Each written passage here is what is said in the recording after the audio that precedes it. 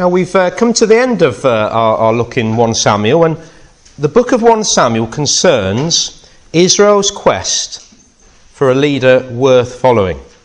The people, if you remember, had demanded a king like the other nations, and they got their king. But many years later, as dead Israelites lie strewn across the battlefield and their own king dies beneath his own sword, it's clear this wasn't a leader worth following. And yet at the same time, I think 1 Samuel concerns a parallel quest, a deeper quest. Because while most people are busy looking for the wrong answer, there are some who have learnt to follow the true king. People like Hannah, Samuel, Jonathan and David. Heroes of faith who realise that human weakness is no cause for panic, that there is a king in Israel, Jehovah, the faithful covenant God, and that in our weakness, in their weakness, there is grace and strength to be found in him. So you've got these two parallel lines, if you like, parallel quests in 1 Samuel. You've got sinners looking for a human answer, and you've got God's remnant looking for a divine answer. And I think that's why, as 1 Samuel comes to a close, it ends in both failure and it ends with hope. The people's choice, the people's king Saul, has utterly failed, but God's choice, David, is in the wings. Saul did it his way. It was disastrous. David has learnt in God's school and has learnt to hold on to the true king. This morning, I think we will see again, and we've seen it often in these chapters, that basic contrast between David and Saul. And we'll look at that as night falls in Israel. And also we will remember the true king is still on the throne. And the darkest part of the night is just before the dawn. Now, last time, if you remember, we saw how the Bible narrator, as it were, leaves David hanging, and he flashes forward to describe Saul's awful predicament. And now in chapter 29, we go back in time and we return to David. Now, David has got this awful dilemma. He's been enlisted by Achish to fight with the Philistines against Israel. And he can't afford to do that. It would mean fighting against his own people, against God's people. And quite apart from that being a sin and wrong, it would also never have been forgiven by the Israelites. David could never have recovered and ascended to the throne. And yet at the same time, David can't afford not to fight with Achish, because the king assumed his loyalty. To refuse to fight would blow his cover. And he didn't even have the option of absconding and going over to the Israelite camp secretly, because of course if he did, Saul would have undoubtedly killed him. So from every angle, David is trapped in this impossible dilemma. And yet God is a gentle, generous teacher. And as so often before in this book, God is going to intervene. And we're going to see two tokens of his loving care. And here's the first. God sends grace to overcome sinful failure. Now, the Philistines have gathered all their forces at Aphek. And there should be a slide coming up on the screen shortly, I think, just to show where all these things are going on. So they're at Aphek. They're about 40 miles south of the Jezreel Valley, which is where Saul and his men are gathering. And Achish's troops are marching with David and his men in the rear. Now, as far as Achish is concerned, there's not a problem. As far as he's concerned, David's been loyal for 16 months. He's apparently been faultless. Now, of course, Achish doesn't know that David's activities on the border had not been to further his interests, but to fight and destroy Israel's enemies. But Achish doesn't know that. He's fine. David can march with them. David's an asset. But Achish isn't the only big name in town. The Philistines were basically 5 city-states. Each state had a ruling king or a lord. And Achish is only one of those 5 kings. And the other Philistine kings, with their army commanders, are very unnerved by the prospect of David fighting with them. Yes, Achish can point to the last 16 months, but these other commanders take a far longer term view. They remember that David used to fight against them with great success, defeated Goliath. They remember the song that was sung about David after he defeated Goliath. Saul has slain his thousands, and David his tens of thousands. And who were these tens of thousands? Yeah, they were Philistines. Now, yes, they know that David is out of favour with Saul, but they quite reasonably calculate that the best way for David to try and regain favour would be to suddenly turn on the Philistines on the battlefield. And because they outnumber Achish, their will prevails. After all, a successful army has to be a united one. There can't be any doubts as to the loyalty of some of the men. And so Achish reluctantly agrees. And David is sent on his way in peace and with Achish's blessing. And that's that. So low key, isn't it? Just like that, David's impossible dilemma is solved. It's so low key that we might be tempted to just write it off as, it's one of those things. But of course, this isn't secular history, is it? And the Bible writer doesn't believe in luck. This is God at work. Now remember, David was in this compromised position in the first place because of his own folly. The Lord hadn't told him to go there. It was David who'd made that decision. He'd fled in fear of Saul, not faith. But the wonderful truth is, and we see this throughout the Bible and we see it in our own lives, where sin increases, grace increases all the more. Divine grace, greater than any human sin. This is the Lord looking after his anointed one. But if you're a Christian here today, if you're trusting in the anointed one, in Jesus, who's paid for every one of your sins on the cross, then by faith you're an adopted member of his family. You're privileged, and the Lord looks after his family members. I think we can adopt David's words in Psalm 23 as our own. Surely goodness and mercy will follow me all the days of my life, even in the dark valley. There's no escape from God's judgment for Saul and for all who harden themselves against God, but at the same time, for children of faith, there's no escape from his grace. And that's something to encourage us, isn't it? Don't miss God because you think that what's happened is too small to be God. God, I'm expecting a lightning bolt from heaven or some dramatic deliverance. And don't despise the smaller mercies. No, there wasn't a dramatic miracle here, was there? Some supernatural event. And perhaps David doesn't immediately realise who's the author of this. But it's God's hand at work. This is God's grace. So when those small, low-key things in your lives occur that really help you, things that the world says, oh, that's just a coincidence, you know different, don't you, if you're trusting in Jesus? Don't despise them. God is at work. He works in the big, yes, but he also works in the small. And he's looking out for you in grace. And don't despair when, through your own sinful failures, you've got yourself in a tangle again. There are temporal consequences for sins. David knew this.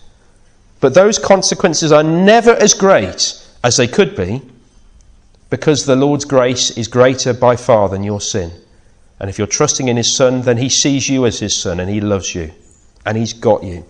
And that's what we see here with David, who got himself into a tangle. But the Lord's grace is greater than that tangle. But for David, it's about to be out of the frying pan and into the fire. Because while the momentous events of chapter 31 are playing out, which we will consider a bit later, and disaster is befalling Israel, David is going to encounter a smaller but just as devastating disaster. You see, while he'd been away on his adventure with the Philistines, marching up the coast, the Amalekites had wreaked revenge for all those raids of David that we thought about back in chapter 27. Remember that David had been given the town of Ziklag, and that town had been left undefended. Only the women and children remained in that town. And so what did the Amalekites do? They sweep in, they take all the women and children captive, they take all the plunder, and they burn the town down. Pure opportunism. But not only that, because if you know your Bible history, you will remember that the Amalekites were historic enemies of Israel. This is just the latest front in a long war. Almost from the very moment Israel left Egypt, there were the Amalekites trying to destroy them. That's why Saul had been commissioned back in chapter 15 to destroy them. And he'd failed, of course. And this time last year, I was going through the book of Esther with you. And what do we find there? A wicked man named Haman. And who was Haman? Well, he was descended from the Amalekites. So these are not just cruel, ruthless, opportunistic people. These are wicked, God-hating people. And it's a stunning blow. David and his men weep until they can't weep any longer. You get to that point when you just haven't got any tears left. And weeping then turns to anger. And as is so often the case, men look around for someone to blame. And of course, naturally, David is the leader. He's the decision maker. And he's the easy scapegoat. And they talk of stoning him. And poor David, who himself has lost everything, is in despair. He hits rock bottom. And it's at this personal nadir that we read of the second of God's tokens to David, strength that sustains in time of trial. We read in verse 6 of chapter 30, but David found strength in the Lord his God. Now this is an extraordinary verse because of the circumstances. It's not extraordinary in what David does because he doesn't do anything superhuman or extraordinary. He merely does what we may do and can do in every trial. So what does he do? Well, remember back in 1 Samuel 23 when David's on the run from Saul and he's encouraged unexpectedly by his great friend Jonathan, the crown prince. And Jonathan, we're told, helped him to find strength in the Lord. How did he do it? By reminding him of the reality. Don't be afraid. My father Saul will not lay a hand on you. You shall be king of Israel. See, Jonathan was confident that despite everything that was going on, despite appearances to the contrary, David would be king of Israel. Why? Because sovereign God had anointed him and empowered him and protected him. David was God's man. And Jonathan knew it. And this was the invisible reality that David's faith needed to cling to. And this is where Jonathan pointed him to the word of God, the promises of God. And now, without Jonathan there to help him, surrounded by men who want to kill him, David remembers that lesson. And he turns to that same wonderful God, a God who isn't just an impersonal deity up there, but he's the Lord. He's David's own personal covenant king, one who sticks closer than a brother, faithful, steadfast, kind. And he remembers the promises of this Lord, the gracious answers of this Lord, that the Lord has a track record of success at looking after him, how through many dangers, toils and snares, he'd been led safely on. And he recalls all this in his mind, he rehearses it in his heart, and as he does, it's as if his trial is given a new perspective. And through faith, he's suddenly given new resolve and confidence and assurance. It's exactly as the old chorus says, turn your eyes upon Jesus, look full in his wonderful face, and the things of earth grow strangely dim in the light of his glory and grace. Where do we see Jesus? Ultimately in his word and in his dealings with us in our lives. And as we recall to mind those promises, God is our refuge and strength, a very present help in trouble. I will never leave you nor forsake you. In this world you'll have trouble, but take heart, I have overcome the world. So many great and precious promises in the word of Christ. And as we consciously turn away from ourselves and we turn to the word, and in time of trouble, the Holy Spirit applies it to our hearts and shows us Jesus and reminds us of all the many times the Lord has delivered us. And that's where strength is to be found. It's not superhuman stoicism. It's not sort of gritting your teeth and thinking, I've got to carry on. It's finding strength in the Lord Jesus Christ through his word, by his Spirit. And it's amazing what the power of Jesus can do in a person's heart and mind. How it can transform your perspective. Nothing that ever shines quite as bright as it used to, because nothing can ever compare to Jesus. And on the flip side, no desolation is quite as desolate as it once was because of Jesus. There is balance and there is perspective when our eyes are focused on him. And you see, in gaining that perspective, David now knows what he must do. He inquires of the Lord. Now, that was his regular practice anyway. We read it again and again and again. And yet it was noticeably absent in chapter 27 when he fled to the Philistines. Panic informed him, not faith. But now, filled with this new vision of the Lord, what's the first thing, the natural thing for David to do? I'll inquire of the Lord. It's as if he says, I lost sight of it, but I remember in a new way that you've chosen me, Lord, and you've kept me, and your grace has overruled every mistake of mine. You love me. Your faithfulness is so much greater than my failure, so I'm going to seek you. Of course I'm going to do that. Of course I'm going to depend upon you for guidance. Of course I want to know what I should do, where I should go. It's you, Lord, I'm going to look to. Perhaps to put it another way, David doesn't just remember God's word, past tense, but he desires to follow God's word, present tense, on into the future. I want to inquire of you, Lord. Through Abiathar the priest, David asks, and he receives God's green light. Go and pursue the Amalekite raiding party. You will be successful. Now, if David had been overcome with grief and anxiety and bitterness, he might have been paralysed from action.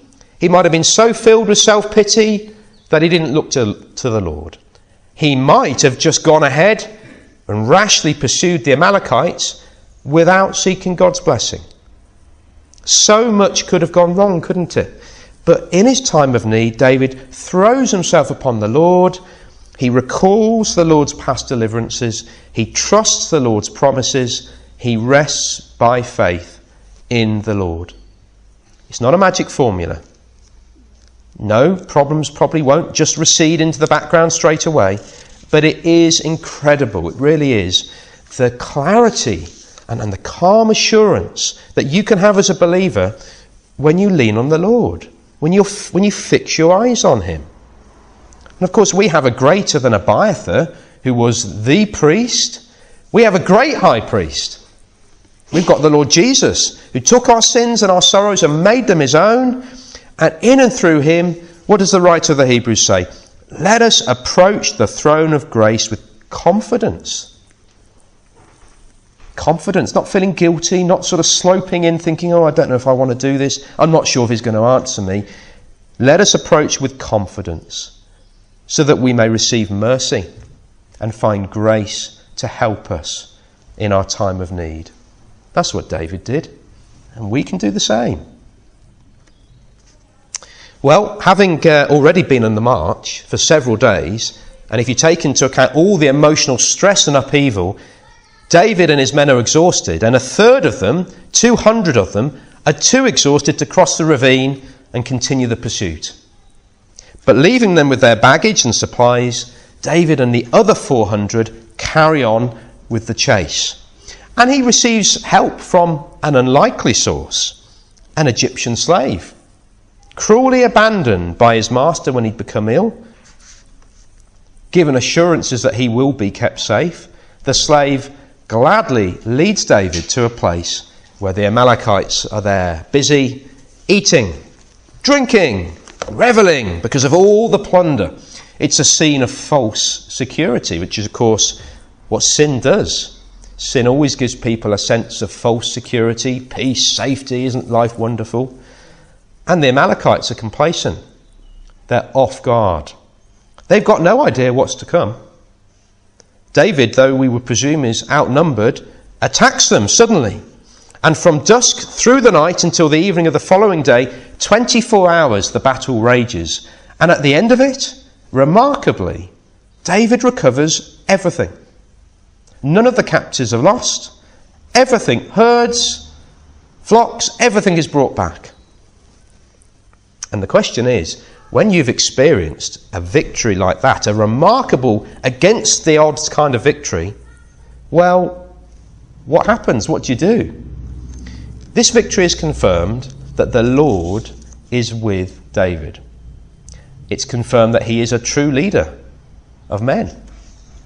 Nobody's talking of stoning David anymore. David is now in a more secure position than he ever has been. But of course, pride comes before fall. There are some among David's men who don't wish to share the plunder with those 200 exhausted men who were left with the supplies. I mean, it's our victory. We were the ones who did the fighting. Why should we share it?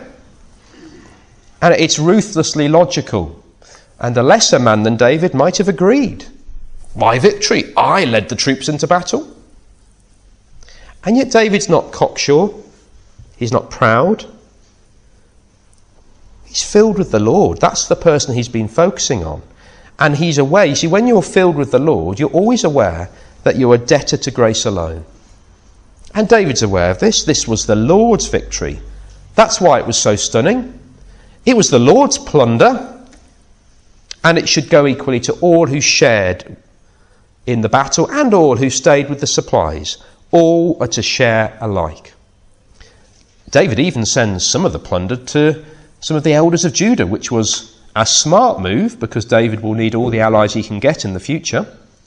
But I think it demonstrates that grace is infectious. Mean people are often proud people. Well, it's my life. I've achieved all this. It's all mine. And they fall into idolatry. They fall into the sin of self-sufficiency. Me on the throne of my life.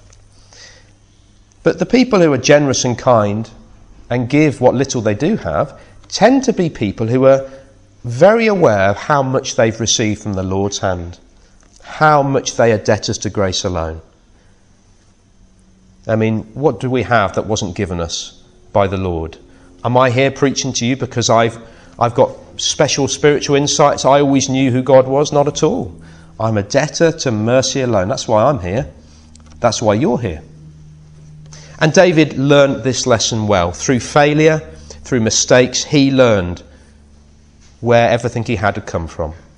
It was a lesson that would serve him well when he became king, because he always realised that he was but a vassal king in the service of the true king. And in that sense, you see, David bucks the trend. Do you remember, well, some of you may, when we were looking, it was last summer now, we were in 1 Samuel chapter 8, and we read about how the Israelites wanted a king, like the other nations, and Samuel warned them. What did he say? This is what the king who will reign over you will do. He'll take your sons, he'll take your daughters, the best of your fields, the vineyards, olive groves, flocks. Take. That's earthly kingship. That's earthly leadership. That was Saul's kingship. And to this very day, that's how secular leadership works. What you have is mine. And David was very different. And David anticipates a very different ruler to come. A kind and a generous king. One who by rights was entitled to all things. The King of Kings. But one who humbled himself, becoming a servant. One who came to give his life, his precious life, a ransom for many. And David at his greatest was a foreshadow of that greatest of kings to come. Now, of course, it would still be 1,000 years from this point until God's Son came into the world. And in fact, even today, and not until he returns, will every knee bow and every tongue confess that he is King and Lord. And in the meantime, many, many lesser kings have ruled in this world and still rule in this world, taking what isn't theirs, exceeding their authority, ruling selfishly, ruling without God, to this day. And the book of 1 Samuel ends with such a man, Saul, a man who is everything that David isn't. David had the means of grace and valued them. He remembered the Lord's kindness to him. He sought the Lord's guidance. He rested in the Lord's provision. Saul, he despised what he had until it was finally removed forever. David gives us a sense of a man who sought the Lord for who the Lord was. He wanted communion with his divine friend. Saul only ever seeks the Lord for information. Please help me with this or that. Saul had no loving relationship with God. His concern was always for himself. And it remains so right up until the end. And what a sad end it is. Chapter 31 gives us a brief, tragic account of how it ended. And it's an inevitable end, but tragic all the same. This massive Philistine invasion force meets Saul's army in the plain of Jezreel, the valley of Jezreel. And the level ground of the valley is perfect for the Philistine chariots. And Israel are overwhelmed and they're routed. They flee for their lives. Some of them make their final stand on the slopes of Mount Gilboa. They have the high ground there, and for a time they have safety from the Philistine chariots, but it's short-lived. They're sitting ducks for the Philistine archers. Many Israelites are slain. Saul's sons, including Jonathan, are killed, and Saul is critically wounded. Spare a thought for Jonathan. He's one of the heroes of this book, a man who loved God, a faithful friend to God's man David, and yet at the same time a loyal son to his father. Jonathan is a man of real integrity. He didn't deserve this fate. And yet, was it really a tragedy for Jonathan? I think Dale Ralph Davis puts it perfectly. He says, Jonathan laid aside a kingdom he couldn't have to enter a kingdom he couldn't lose. But as for Saul, he lost everything. It is the inevitable end of a man who had already willfully lost the most precious thing he had, access to God and his word. He'd lost that, and now he will lose his life. He's there slowly dying, and he knows what it will mean if the pagan Philistines take him alive. It would mean a dishonourable, torturous, prolonged death. And so he asks his armour-bearer to finish him off, to spare him the ordeal, and his armour-bearer rightly refuses. Like David, he will not slay the Lord's anointed, no matter what the circumstances. And so Saul, in despair, falls on his own sword. Yes, he thwarts the Philistines from having their way with him, but he doesn't thwart the word of the Lord. No one can. Do you remember these words of the Lord? Now, we have to go all the way back to chapter 2 for this. These words, those who honour me, I will honour. But those who despise me will be disdained. That's what the word of God said to Eli and his sons. And God was faithful to it. And he remains faithful to it at the end of the book. God's the true king of Israel. He's still on the throne. He can't be mocked. Saul has despised God, and now he's despised. Because you see, unlike Saul, God doesn't say one thing and then do another. God doesn't make idle threats. God is unchangingly true and faithful to what he has said. And that works both ways, doesn't it? If you're trusting in Jesus, he says, you're mine. And that's that. Your salvation will never be rescinded. Once a child of God, always a child of God. But if a person tramples on God's grace and shakes their fist at God, then he will give them over to their sin, and judgment is sure. Judgment won't be rescinded. Now, even in the darkest of times, God has heroes. 2 miles east of the Jordan is a fortified town called Jabesh Gilead. The inhabitants of the town hear the devastating news of Israel's defeat, and they hear the disgraceful news that Saul and his sons have been killed and their bodies have been hung up in the Philistine city of Bethshan. And the brave men of Jabesh Gilead stand up for the honour of Jehovah and of their fallen king. They travel at breakneck speed at night. They recover the bodies of Saul and his sons. Now, Saul wasn't deserving of their courage, and yet these people had never forgotten how many decades earlier the young King Saul, had delivered their town from the Ammonite king. It was the high point in Saul's reign, his one shining moment. And it makes us feel sad, doesn't it? How far Saul had fallen. What might have been had he but trusted and obeyed the Lord. But he didn't. Rather than seeking to deliver his people from their enemies, Saul devotes himself to keeping his kingdom for himself and preventing David from becoming king. And Saul is the king that Samuel warned about all those years ago. He's the one who takes, until the point that there is nothing else to take but his own life. And Saul takes his own life, but be under no illusions. It's the Lord who takes Saul's life. 1 Chronicles 10 gives us an interesting assessment of Saul. We don't get it in this book, but we get it in 1 Chronicles. And it says, Saul died because he was unfaithful to the Lord. He didn't keep the word of the Lord, and even consulted a medium for guidance, and did not inquire of the Lord. So the Lord put him to death and turned the kingdom over to David, son of Jesse. That's the long and short of it. Saul's life and his death is a sober warning to us all of what happens when a person despises their privilege and hardens their heart against what they know. Are we in danger of doing that today? May we all be warned. If it's a tragedy for Saul, it's a national tragedy for Israel. They'd asked for this king, a king like the other nations, to lead us in battle. But their demand was selfish and it was godless. It was rooted in fear, not faith. And now it's all ended in misery and defeat, which is where all selfish and godless demands end. And there's no more fearful thing than God giving people and nations what they sinfully want.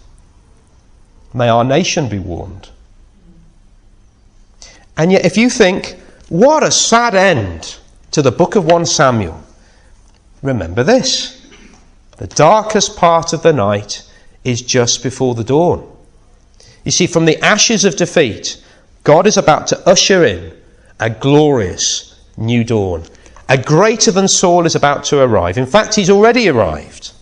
And all the apparent chaos, all the wilderness wanderings, all the mistakes, it had all been for a reason. God was training David for the kingship. And unlike Saul, David didn't despise what God taught him. And through failure, David learnt to trust in his Lord.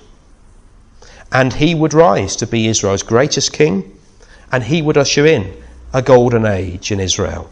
Not because Israel deserved it, not even because David was worthy, but because the true king is faithful to his promises. David is God's grace to Israel. Now, of course, even David failed as king. Just 11 chapters into 2 Samuel, and what do we find? Oh, David's committed adultery. Oh, David's a murderer. And it makes you really depressed, and you think, well, is this dawn just a false dawn? Well, there is a sense in which every dawn is a false dawn if it relies upon a human leader. Remember that main theme in 1 Samuel. A quest for a king worth following. And even great David couldn't live up to that. And over many centuries his descendants failed too. And finally, in 587 BC, Jerusalem was destroyed and the Jewish kingdom ended forever. And just like the period of the judges, the era of Eli and Samuel, so the period of the kings ends in failure. And yet David, imperfect though he was a righteous man who delivered Israel from her enemies. David was a type of a greater king to come. And David himself knew he wasn't the answer. David wasn't proud. David knew who the true king was. He looked forward in faith to a coming king. And Jesus is that king, isn't he? Great David's greater son, come to usher in a glorious gospel dawn.